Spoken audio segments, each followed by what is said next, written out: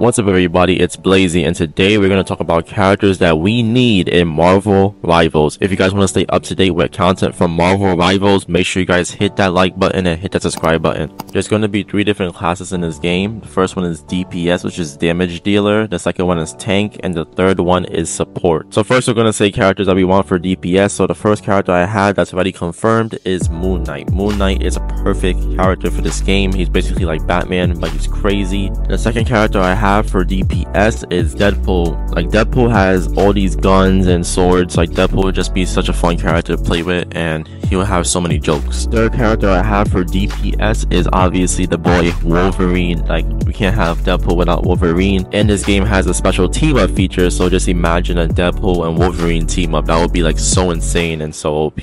Now we're going to talk about 10 characters that we want for this game. So the first 10 character I have is Venom. Venom could play just like Spider-Man. He's going to be obviously more tankier, he take more damage and do more damage, and it would be really cool if Venom could cancel out like some of Spider-Man's abilities. Second 10 character I have is the boy Juggernaut. If you guys know Juggernaut from the X-Men, he's just this overpowered tank that can run super fast. He's just unstoppable. He will be so much fun in this game to just run around and just knock people over. Now the third tank character I have is Thor. Like, I don't understand why Thor didn't make it to the main roster of this game, but it would be such a great addition. Just imagine throwing the hammer around, summoning lightning. Like, it would just be so much fun. As well as the fourth tank character I have, which is Captain America. Now, I was debating whether Captain America should be a tank or a DPS or even a support character. I'm not sure, but I just put him in tank for now because, like, you know, he has a shield. He probably used the shield to take most of the damage on the battlefield, so I just put him as a tank.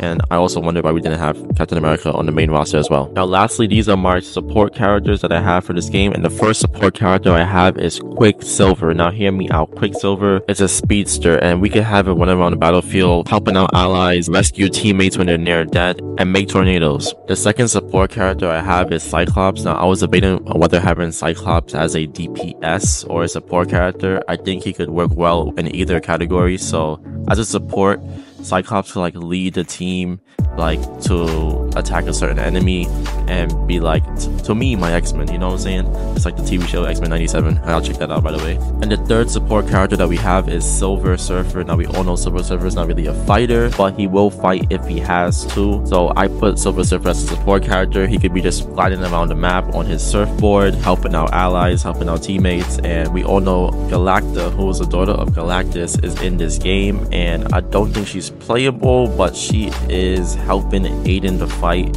against the main villains in this game, which is Dr. Doom, who will also be a playable character at some point in this game. And if Dr. Doom comes to this game, I'm guessing he will either be a tank or a DPS. So that's all the characters in my Marvel Rivals wishlist. Make sure you guys comment down below what characters you want to see in Marvel Rivals, and hit that like button, hit the subscribe button, and peace.